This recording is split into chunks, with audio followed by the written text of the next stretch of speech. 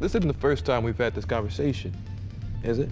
Well, it's over. Johnathan Majors is out as the next big bad of the Marvel Cinematic Universe, as Disney/Marvel Studios reacts to the news of his conviction by immediately parting ways with the Kang actor once news of that conviction became public. It's because of this and many, many other reasons that now is finally the time for Marvel to cut Kang the Conqueror and move on. Real quick, let's recap the basic facts available to us. On December 18th, Marvel Studios cut ties with actor Johnathan Majors following a New York jury finding him guilty on one count of harassment and another count of third-degree reckless assault. A jury found Majors not guilty of one count of intentional assault in the third degree and one count of aggravated harassment in the second degree. He faces sentencing of up to 1 year in prison. And like we said in the intro, Disney/Marvel Studios has confirmed to IGN that the company has parted ways with the Kang actor following months of speculation around his domestic violence charges. We could talk more about Majors, the man, the actor, the downfall, but that's not really what this piece is about. The real subject is Kang, the central villain role that ostensibly anchors the multiverse saga played by him. Will Marvel Studios recast Kang? Is there still a Kang dynasty? Will the MCU fall apart? I'm here to tell you, Marvel absolutely doesn't need Kang, and it can, nay should, move on from the character entirely.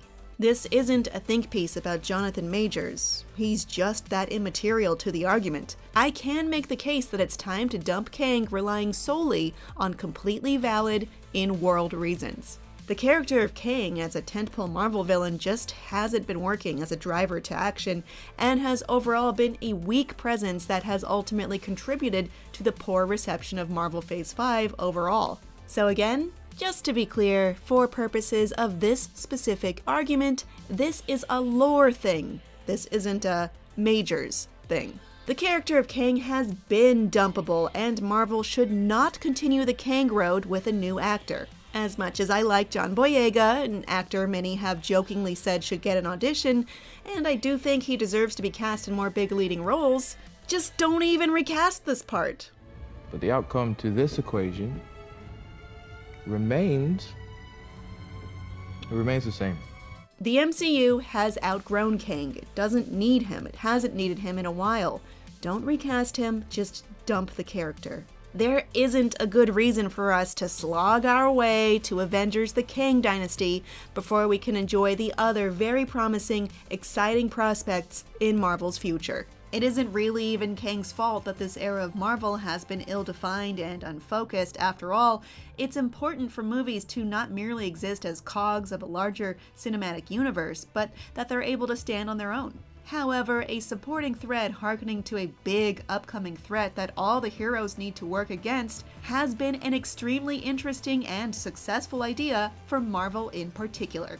On top of that, a looming threat is a great device for putting teams together and ultimately creating bonds and pairings that make the cinematic world richer on top of being incredibly fun to watch. What we need is an excuse for strong-willed, ultra-powered personalities to converge, and an enormous threat is the best way to do that. What, did you think Iron Man and Doctor Strange hung out because they liked each other's company? Douchebag. That Carol Danvers came back to Earth because she figured adult Monica Rambeau really wanted to see her? Ouch. Sorry, Monica. Powerful heroes with powerful opinions and personalities sometimes need some help to unite to be their best selves. A villain's work is truly never done. In a time when Doctor Doom, Magneto, and reportedly even Galactus loom in the distance, it's time to cut losses and move on. Sunk cost be damned, we just want Marvel Cinematic projects to make us feel things. And a dead guy, another dead guy, Victor Timely, and this one scene sure aren't inspiring it. Remember Thanos? Now he was a villain. He struck fear in our hearts, even though for years he only popped in for a scene, if that, in our favorite Marvel stories, slowly revealing what would be a strong connective thread, uniting not just a great superhero team, but millions and millions of fans across the world in theaters where we felt despair, hope, loss, and ultimately the taste of triumph for the good of all. Thanos was the threat that actually stopped us cold. Thanos was the villain we all considered to be an incredible problem, and with only the power of every single hero in over 20 movies uniting as one force for good, could he ever hope to be defeated. The first and only time Kang appeared in a movie, he was defeated by Ant-Man. Okay, that's not fair and I know it. The Wasp was part of the victory too. There you go, see?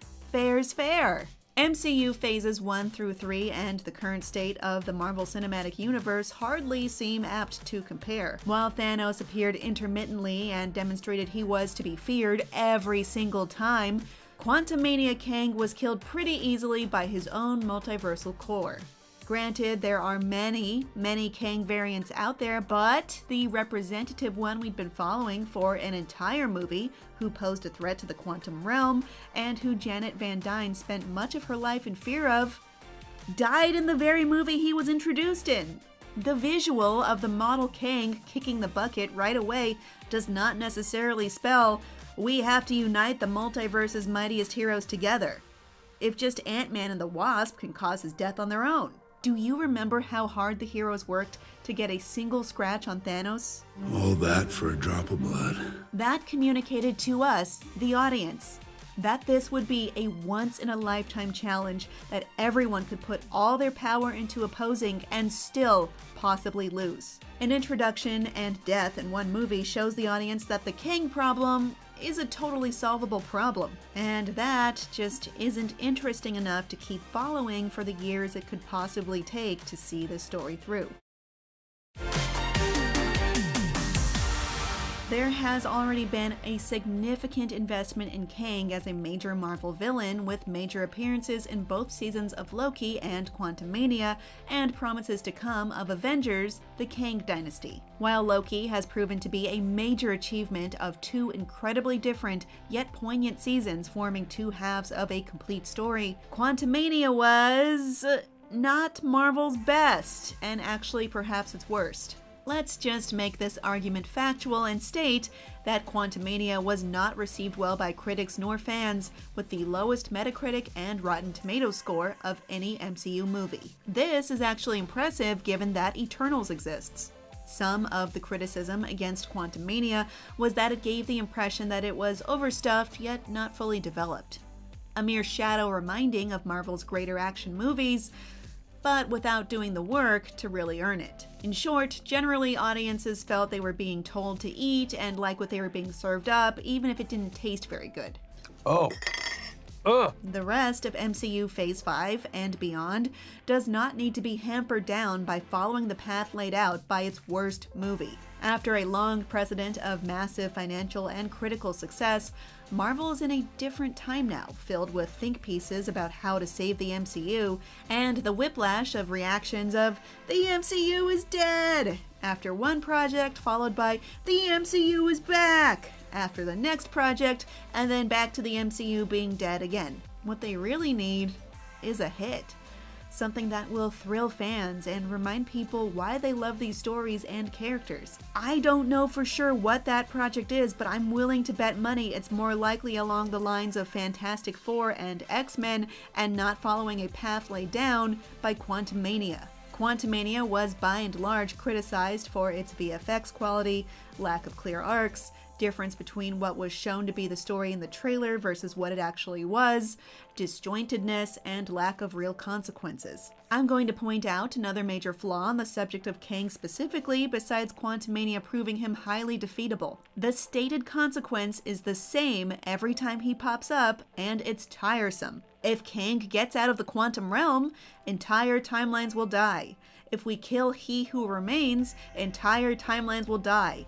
If we don't fix the temporal loom, entire timelines, guess what, will die. Loki Season 2 really landed its finale in episodes 5 and 6, but for a while there, earlier on in the season, Wunmi Masako's talent was effectively wasted on her character being relegated to staring at a screen and outright stating that the timelines will die, and that means lots of people will die, which is sad and should have made us feel sad. The stakes tied to Kang and the multiverse have been used many times over, but maybe even more importantly, were effectively solved by Loki's decision to become the best character in the MCU. It would be so poetic to just let it lie there, at least for the time being, and not just immediately knock that heroic sacrifice down. Let Loki have his moment of glorious purpose. A good way to use Kang without making him the tentpole villain is to simply demote him. He could be relegated to off-camera activities, sure. He could also be totally absorbed by the arrival of another massive threat villain, so powerful that they could not only absorb Kang's multiversal threat, but go even beyond.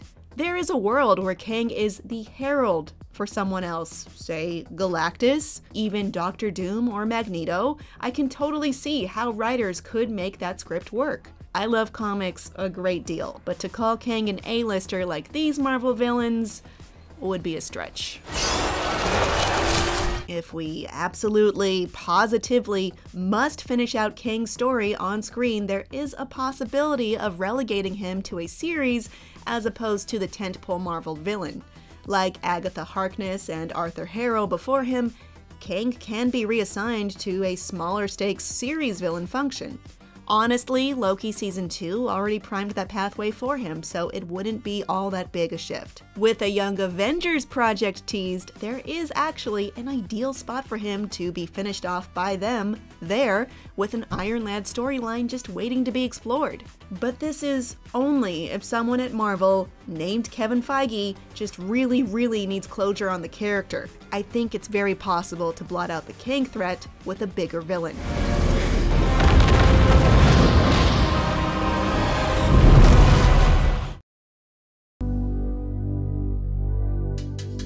I mentioned earlier that this argument would not revolve around Johnathan Majors, and it still won't. While the actor is newly fired from Marvel, it really does seem like the studio may have been planning for this outcome for some time and could have been pulling up stakes on the entire Kang plan. Several reports going back to November 2023, a month before Majors' criminal conviction, sourced writer and Marvel expert Joanna Robinson, co-author of MCU, The Reign of Marvel Studios, quoting her as saying Marvel was dropping screenwriter Jeff Loveness from writing duties on Avengers: The Kang Dynasty.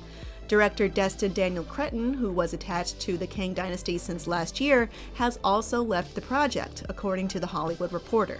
If true, these factors contribute to the idea that Marvel has been shifting away from Kang for some time, despite few official announcements on that subject. I hope this is the case.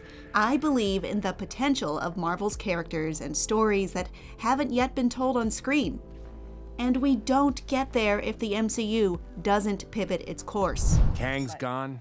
You did it. Don't have to worry about that guy anymore. Thanks for watching. I'm Kim Horcher, and for more Marvel, here's why the real problem was Avengers Endgame. What could we possibly mean by that? Check out the video for yourself, and don't forget to follow and subscribe to IGN wherever you like to watch.